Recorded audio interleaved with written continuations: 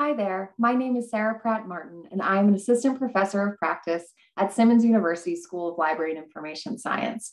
I'm so sorry that I can't be there with you in Cape Cod today, although don't feel too bad. I'm somewhere warm and sunny. and I hope to get the opportunity to talk with some of you and hear from some of you, and I will share my contact information at the end of this short presentation. I want to say, first of all, I'm really grateful for my two fellow panelists for taking care of things in Cape Cod while I am not there, for coming up with the idea for this panel, and also for taking part in what I'm about to talk about. So in my role here at Simmons, I'm not only a faculty member, but also the manager of curricular field experiences. So I'd love to share a little bit more about my role here at Simmons, and also the opportunities we help connect students with, and perhaps where you come into play with that. So let's get started. So this presentation will cover specifically curricular field experiences here at Simmons, as opposed to what I would call extracurricular opportunities. We offer two courses that have embedded field experiences as part of them. One is an introductory archives course, and the other is an advanced field experience course for any student in our program, regardless of their concentration. I'm really going to focus more on the second, the advanced course, but I'll talk a little bit about the intro course, the archives course as well, in case some of you in the audience have any connection to your local history or genealogical department at your library, or maybe you have a colleague that you might be able to share this information with. So I'm specifically going to discuss the courses, discuss the placement process, what supervisors' responsibilities are, and also project design. And I know that Jessie and Kerri are going to talk about their own involvement here, so you'll learn a lot from their particular case study of how they've handled placements, projects, and supervisory roles. So in terms of curricular field experiences at SLIS, I place approximately 250 to 300 students in a given academic year, which sounds like a lot, and I think that's because it is. So these courses, the two courses I just briefly mentioned, are offered in the fall, spring, and summer semesters. However, LIS 438, which is our Introduction to Archival Theory and Practice course, is only offered in the fall and the spring. We found the course just really doesn't work in the summer, which is a shorter semester. There are 3 to 4 sections of that course offered in a given semester, both face-to-face in Boston and also at SLIS West out at Mount Holyoke, as well as online. And so I'm placing about 100 to 125 students in the Intro to Archives course in a given semester. So about 200 to 250 in a given academic year. LIS 512, which is our advanced field experience course, is offered all 3 semesters, fall, spring, and summer, and usually sees about 15 to 30 students enrolled per semester. Now, this course is offered online only, so we do have students that aren't in the Massachusetts or New England area. However, we do have a lot of students that are in that area, and just because the course is online, it doesn't mean that students aren't in Massachusetts. It's just the only way we offer the course, because we offer one section each semester, and we want it to be inclusive of all of our students, which includes a large online only population. So the advanced field experience in LIS course is called LIS 512 by number. If you are a Simmons grad and familiar, we used to have 3 different courses that have now been combined into one. Those were LIS 501, which was for a field experience course or internship course for library students, 502, which was for archives, and 503, which was for cultural heritage. Now, when I joined the faculty full-time in 2019, we didn't see the need to have these 3 distinct courses any longer because of enrollments, and just because the outcomes and the learning objectives didn't seem to need to be divided by concentration or area of interest. So now we have this one course that includes advanced students from across our entire curriculum. As I mentioned before, this class is offered in the fall, spring, and summer semesters, but only online. But we do have a fair number, if not majority number, in the Boston or Massachusetts area. Fieldwork can begin week 1 of the semester. So in the spring, that's around Martin Luther King Jr. Day, that first week. We also, in the summer, that's usually the first week of June. And then in the fall, we're looking at usually the first week of September. The course requires that students complete a minimum of 130 hours of field work. That shakes out to about 10 to 15 hours in a given week. And that varies. The fall and the spring, it's typically more like 10 hours because the semester is 14 weeks, whereas the summer semester, which is 10 weeks, is typically more like 15 hours per week. But the scheduling is really up to the student and the site to determine, and it can be flexible as needed.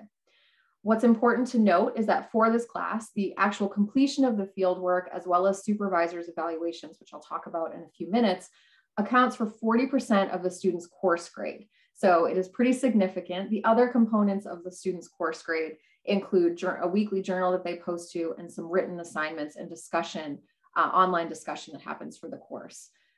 Just because the course is online, I want to share, doesn't mean that their field work has to be online. We find sites and projects that are local to students, which I'll talk about in a second.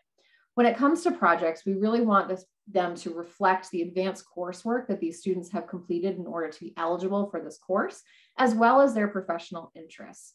And it's important to note that while compensation is not required to be a part of this program, we do allow compensation. And if you have the freedom to design compensation, we typically ask that it's in the form of a stipend to offset perhaps travel, lunch, something like that, you know, the cost of gas or the cost of the train to get there, as opposed to hourly wages. However, we recognize that you might not have control, and compensation is great. However, it can be given out.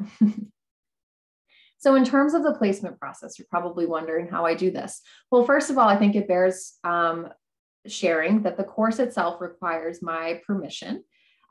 Students have to have completed 18 credit hours or 6 courses, which is 50% of their entire program. We require 12 courses in the master's program.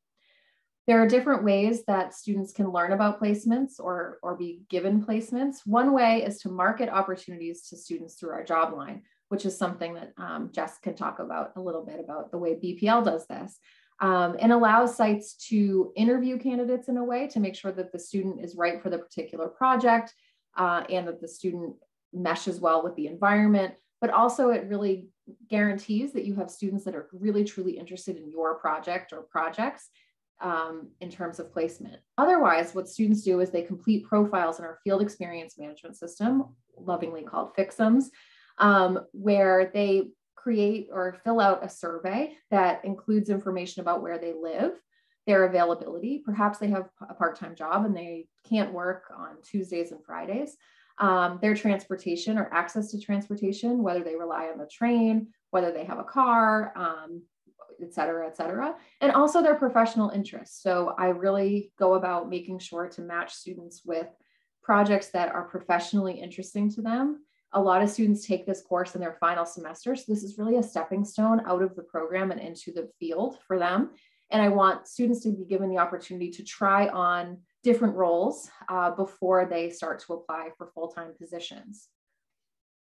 In terms of supervisors, what happens is when students fill out those profiles, what I'll do is try to reach out to area institutions that I think would fit the bill. So if we had a student living in the Back Bay that was interested in teen librarianship, I would certainly reach out to the BPL Teen Central to see if this was a project or something they could take on. And I would maybe do the same for you. We've placed students all over Massachusetts in various library roles.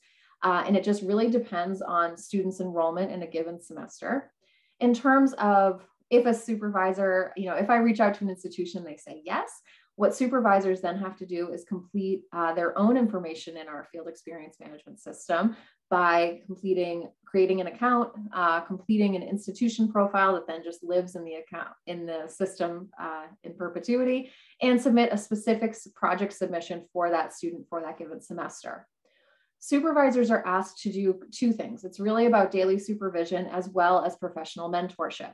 So initially, we want supervisors to be more hands-on with our students just to get them acclimated to the place, not only to give them a tour and introduce them around, but also to be more hands-on in terms of project expectations, et cetera, and truly be available whenever the student is on site to be the field instructor, be available for questions and guidance. Now, sometimes these field experiences are not in person, they are virtual. So we would ask that perhaps there's a scheduled weekly Zoom meeting where supervisors and students could connect and ask, you know, they could ask questions, they could seek guidance, and just have regular check-ins to be more involved in the workflow, or maybe be invited to staff meetings as appropriate, And we also want supervisors to provide professional mentorship.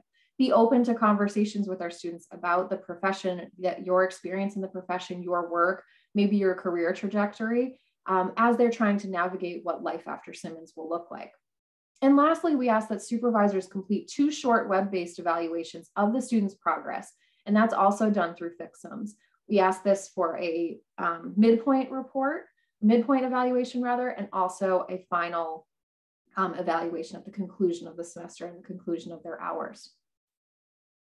In terms of project design, this is a little bit more challenging to discuss here, and we don't have too much time, so I'll just quickly say that projects really vary, just as the modalities do. So projects may look very different depending on your own priorities and needs at your institution, as well as the student's interests. And projects will look different if they're completed on site, if they're completed remotely, or if it's a hybrid arrangement.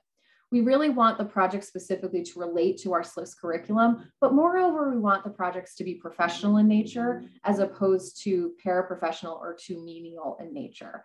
Ideally, these projects would connect with the students' interests, but also the priorities of your site. So it's really a win-win. And truly, you can assign or come up with more than one project, because we've found that 130 hours is ample time to really get a lot of things accomplished. So it might look like reference work, manning the reference desk or handling the chat.